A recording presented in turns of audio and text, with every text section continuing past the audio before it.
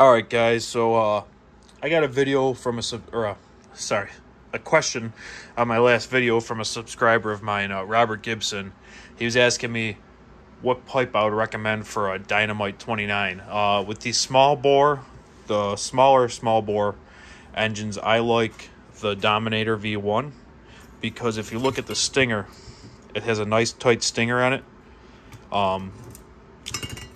I feel that helps with the smaller bores.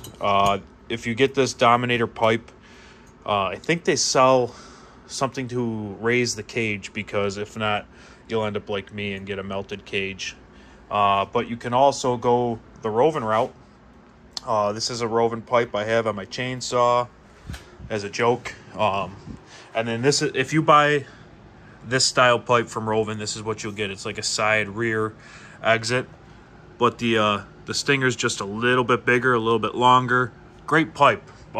This is on a TMR 34 engine, and this thing pulls the wheels all day long, and it loves this pipe. I'm actually going to try another Taylor pipe on that one.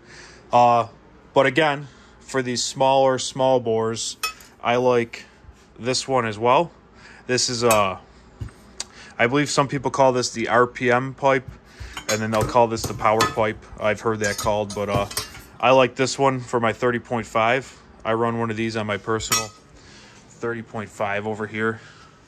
This orange King motor. That one has an engine I ported myself. I nicknamed it the Dimple Port. But it's running one of these, the upward sweep pipe that I like to call it, power RPM pipe.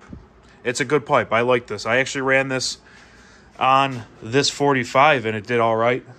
So, like this pipe here though, I'd try and shy away from this. It sounds good, it looks good, but it's just, it doesn't do what it's supposed to do. And with these two strokes, the pipe is everything.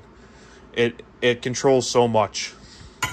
And then there's another Rovin style pipe that does this loop, and then it's just a real small expansion chamber. I'd stay away from that. That came on the FT, and that I just completely got rid of that. So I hope this helps. Like your 29, I would definitely get a Dominator V1 with this smaller stinger. And hope this helps, buddy. Thanks for watching.